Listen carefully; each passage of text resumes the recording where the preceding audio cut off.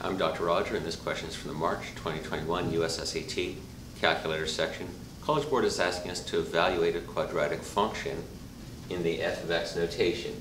So the notation f of 3 means f of x is whatever's in the parentheses, you square that, and then you subtract 7.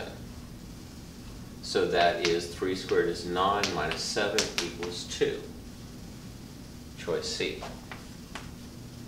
Alternatively, if you have a graphing calculator, you can put x squared minus 7 into y equals on your graphing calculator, and then either use the trace feature on the graph or the table feature to find the y value when x equals 3, and that will also give you the same answer. Make sure you're comfortable with this f of x functional notation, because it will be on your SAT, and come back soon for my next video. With math, there's always more.